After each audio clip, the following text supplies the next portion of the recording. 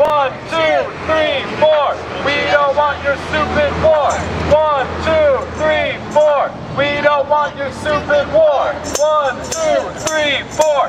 We don't want your stupid war. 1, 2, 3, 4.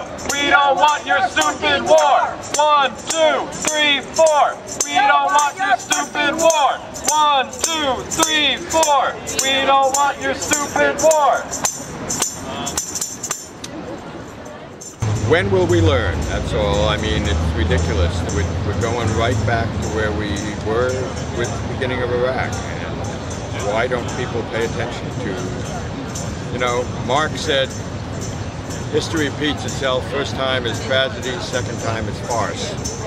And here we are. So the whole thing is farcical, except Obama might be stupid enough to do it. So that's my 2 cents.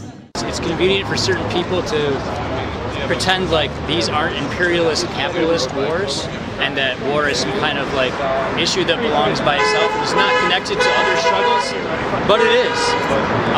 And so this is about capitalism, this is about Western imperialism, and yeah, and I support the right to Syrian self-determination. So I don't know why they're actually doing this. They seem very confused about their objectives. When Obama and also his members of his team talk about bombing Syria, they don't make any sense. For instance, I heard someone say on Democracy Now! This morning that they no longer think that Assad must go.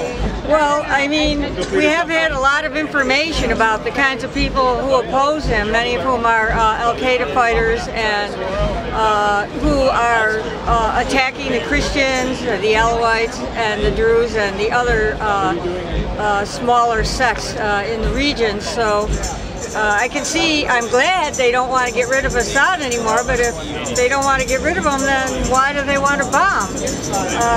They also seem to be having a problem dealing with the organization of information.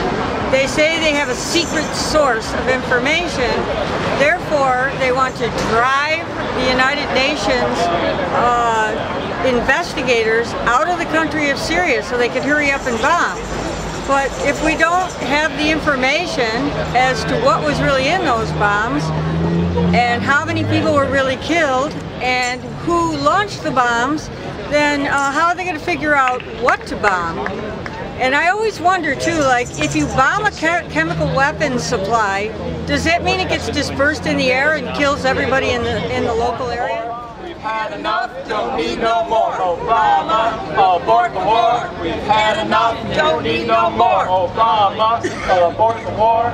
Had enough, don't need no more. Obama, abort the war. We've had enough, don't need no more. Obama, abort the war.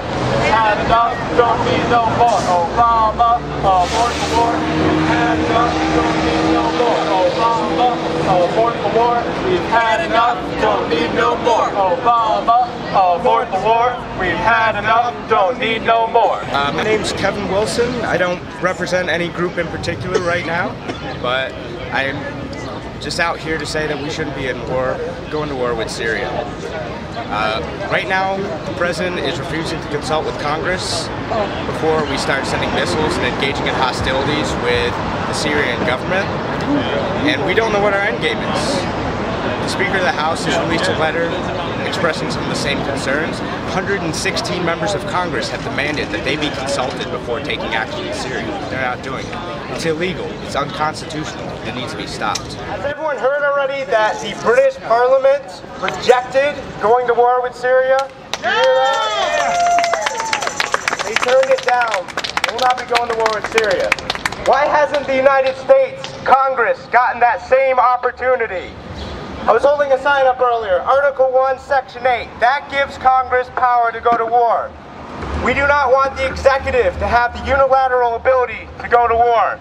Yet this is what is happening. We need to put a stop to it. Only 9% of Americans support going to war in Syria. The president does not have the consent of the people or of Congress to go to war. We need to stop it. So what I always do with in these situations is look for what the rationale is. It's got to be a rationale somewhere, even if it's phony baloney. In this case, it's to draw a red line around use of chemical weapons. The U.S. just doesn't have standing for that. If the U.S. is going to supply Hussein with chemical weapons and sit on their hands while he uses them, or while we exfoliate Vietnam, or while we hold the stockpile of tens of thousands of chemical weapons, where's the moral authority for us to tell somebody else what they can and can't do? It just doesn't add up. Obama, abort the war. Had enough, don't need no more. Obama, abort the war. Had enough, don't need no more. Obama, abort the war. Had enough, don't need no more. Obama.